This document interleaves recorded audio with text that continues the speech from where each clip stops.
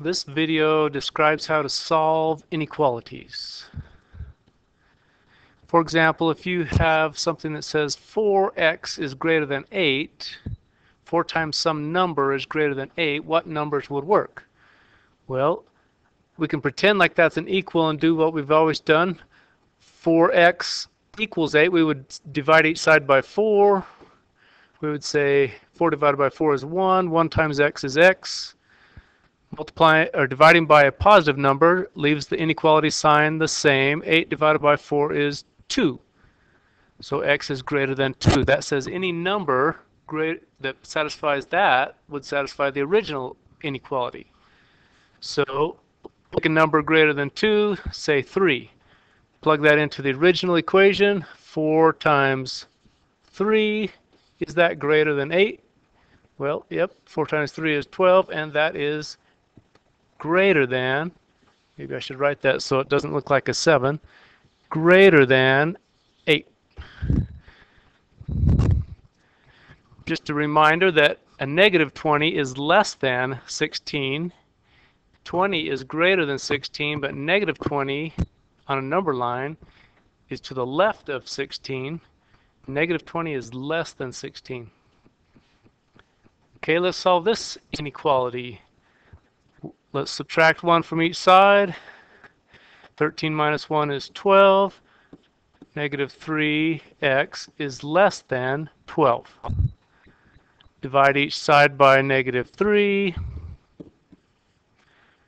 Negative 3 divided by negative 3 is 1. That's why we divided by negative 3. So x is, when we divide by a negative, the inequality sign flips around, greater than negative 4.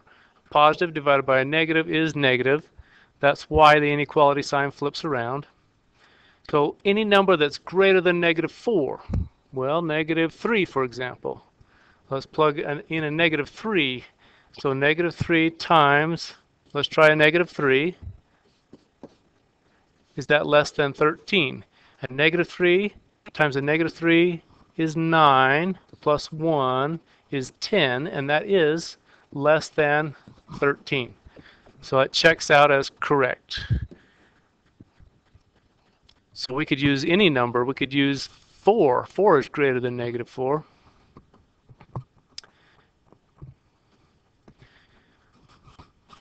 Okay, another example. Let's subtract 7 from each side. So negative 5 times x is greater than 15. Divide each side by negative 5. When I divide by a negative, the inequality sign flips, so we know it's going to be less than. So x is less than negative 3. Well, negative 4 is less than negative 3. Let's try that in the original equation just to check and see if it's correct. And negative 5 times a negative 4 plus 7. Negative 5 times negative 4 is 20, plus 7 is 27. Is that greater than 22? Yes. One more example. Let's subtract 8 from each side. 24 minus 8 is 16. So 4x is greater than 16. Divide by 4. X is greater than 4. Any number greater than 4 should satisfy that first equation. Let's try, say 5. 5 is greater than 4.